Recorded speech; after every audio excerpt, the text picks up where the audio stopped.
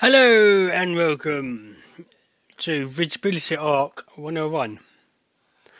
So you want to have it on and off or fading in and out? This is on and off. So highlight your objects of choice. Go to Graph Editor, Curve Editor, and you have this. Highlight the object of choice, edit, visibility track, add. Highlight visibility, right click, control assign or assign controller. Visibility on is on and off. Flow is fade in and out. This is on and off. So add augment of choice 900, enter. Make sure it's set active. That is not active. That is active. So it shows you might have different arcs on one object. So there we go.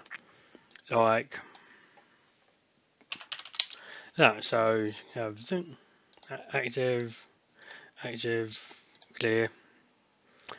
So add 900, and that's where the name comes in. But for this, don't really need it. So make sure it's active. X out. Plus sign to open up the stack. Highlight your augment. Middle mouse button moves it around. Go to draw curves. Left click and drag up. You can do that. Yay! If that doesn't work, then that does that. Yeah, below the line is off, on top is on. So invisible, visible. To make it invisible, okay, left click, and you can have multiples. So, ding, ding, ding, ding, ding, ding. Right click, does that. And now, this is also good for gun flashes.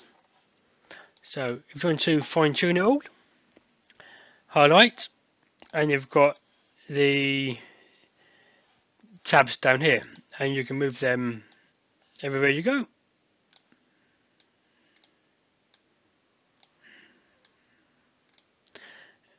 Let's do that. So boom, and hope that helps. This is, I think, take 10. I think. Let's see about.